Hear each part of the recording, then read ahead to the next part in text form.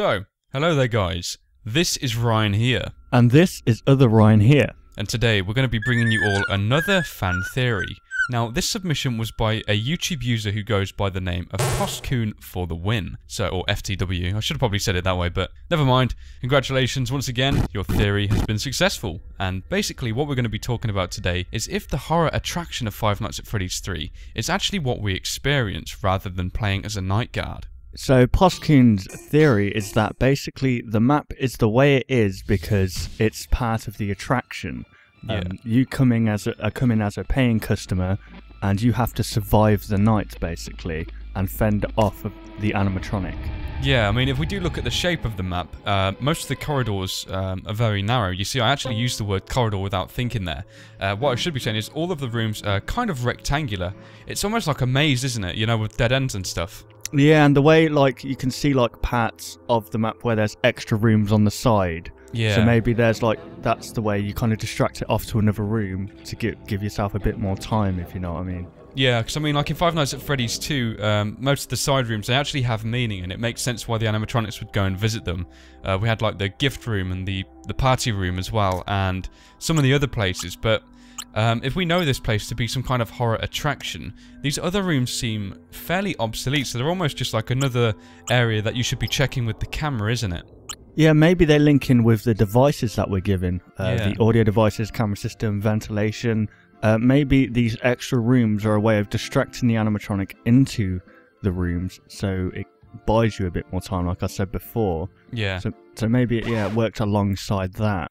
Yeah, I think that sounds definitely something that could be the case. I mean, if we think as well about the layout of the thing, we have an office. If this was dangerous, for example, thinking back to Five Nights at Freddy's 1, it looks like we're sitting in a similar shaped office, except there's actually no door that we can close. So why would they remove the door if it was more safer to keep it? It doesn't really make a whole lot of sense, does it? Yeah, pretty much. It's maybe that was just for the experience of like the suspense and horror of the animatronic coming around the corner, because obviously you can see the window in front of you as well. Yeah, I mean, so you'll be able to see it coming, so it's really suspenseful.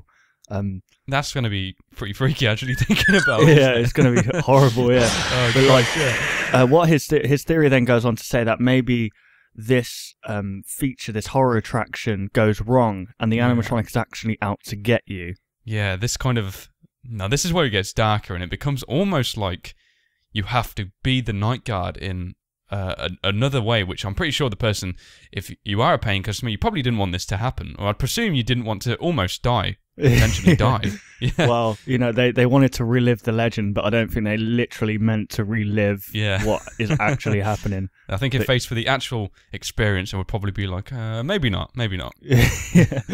But if the game continues on with how it's been played in the last games with the phone calls, I believe that maybe the phone calls in the third game will be from authentic actors that make the experience feel more real, if you know what I mean. Like, that would but as we said before, those phone calls are actually the actual survival guides on how to actually survive the night, rather than just a playful entertainment attraction, if you know what I mean. Yeah.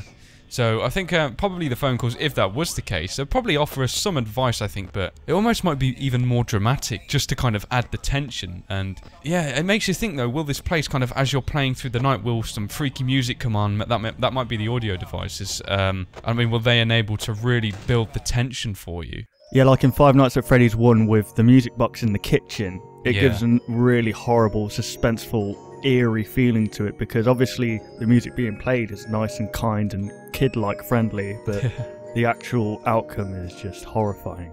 I mean, at that point as well, when the first game came out, most of us didn't really know what the purpose of this potential music box playing was. I think that kind of freaked you out more because you didn't actually know what it was contributing to. Yeah.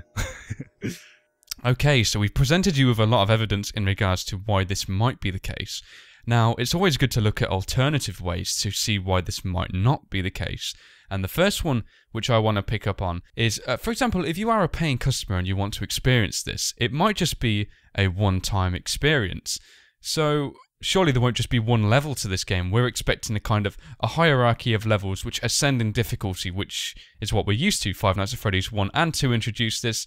So how will the night system work if you're a paying customer? And I think this kind of backtracks once again to the idea that you are possibly the night guard of the horror attraction.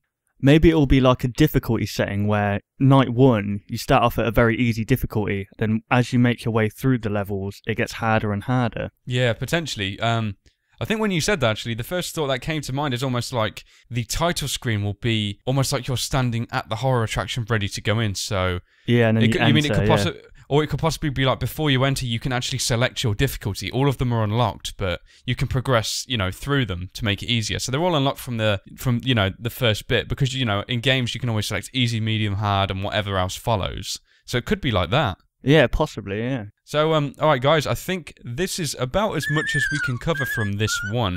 So, be sure to also, of course, consider this theory and respond below accordingly with any ideas that you think we may have missed, or if we've looked at this wrong or right. So thank you, Postcoon FTW, for sending in your theory.